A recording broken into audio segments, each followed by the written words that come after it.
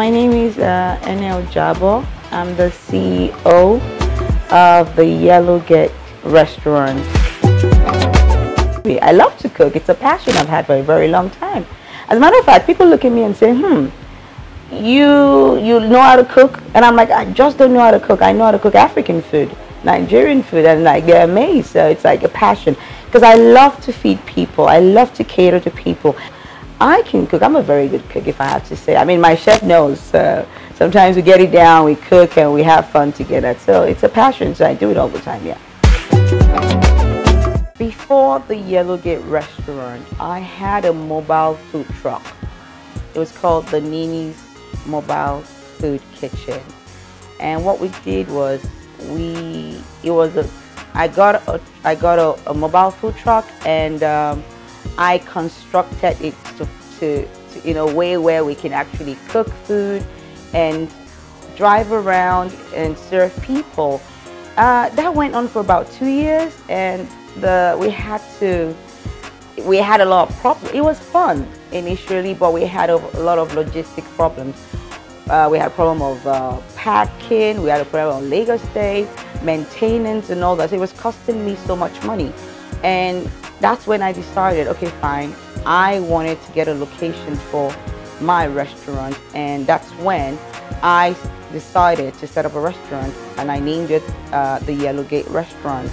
And the Yellowgate Restaurant is strictly African and continental dishes, and that's where we have it. I mean, everything changes when it's a hike in anything. So what we do is we just try and accommodate.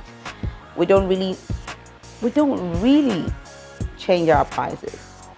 What we do is we see how we can manage and still give the good standard of meals and food, because customers would always notice if the price of food changes, you know.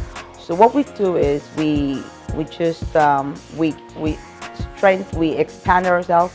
We just spend a little bit more just to accommodate our customers. Not like we really change. It doesn't affect the price of food. I mean, it's still the same thing we give.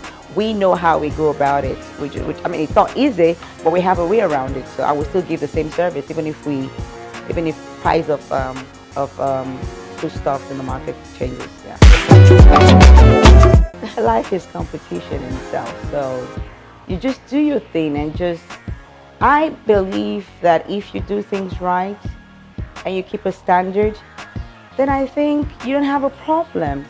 I mean, life itself is a competition. So what I try to do is I keep to my standard, and my services are stable and very, very, I mean, what we do is we make sure that we attend to our customers. However, wherever they are, we just keep our standard, and we make sure we're consistent, and we give the best services. That's all we try to do. It has its days, it has its challenges, but I don't regret having a restaurant. It's I don't regret it. So I mean, it has its challenges, but I'm happy. I'm happy I went, because I have passion for food.